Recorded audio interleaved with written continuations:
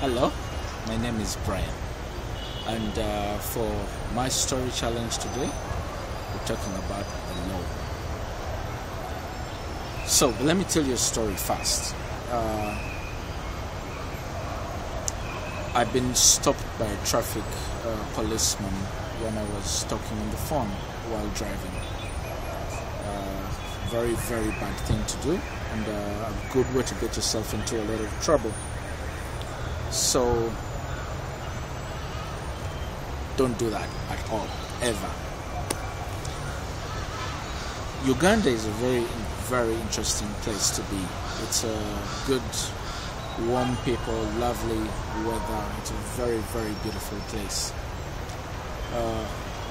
And we're famed for having some of the best laws. We've really taken time to write down some of the best laws for this nation, and they work really, really well. One of those laws that I particularly find very interesting is traffic. Because I've been an offender myself, but also because I drive, which means every day I get presented with the opportunity to keep the law or to break the law. I also get to see every day a traffic officer keeping the law, or as they like to excuse themselves these days, breaking the law. Here's how we break traffic laws in Uganda officially. A traffic man will divert traffic through a red light, and he will say that by law he's authorized to overrun the light.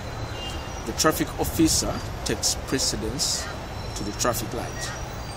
So, out of my driving experiences in my country, I have countless times driven through a red light.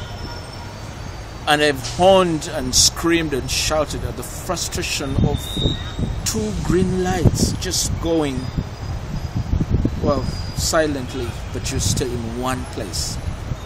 And because there's a traffic officer overrunning the lights. That's a very, very interesting concept, because we should keep the law, right?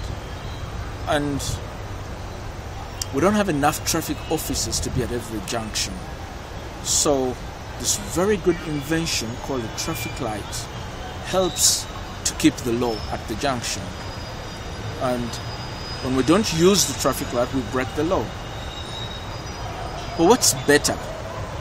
For us to train the officer for the law to overrun the traffic lights, or for us to train our drivers to learn how to use the lights.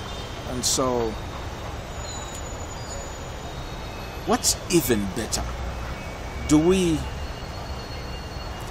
go back to our drivers before they get the driving permits, licensed and everything?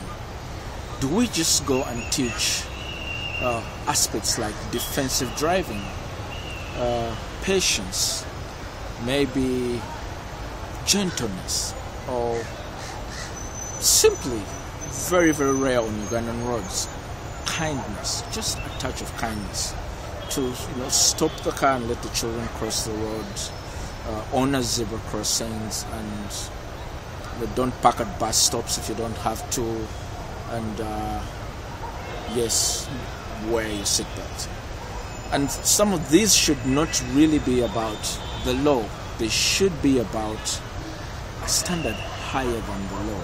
A standard that says, I want to be a good road user, a fair road user, but also I want to be a road user who doesn't make it hard for other drivers to stay on the road. And that should be something that we should look forward to as Uganda. In fact, that is something that all drivers should challenge themselves to be drivers who drive.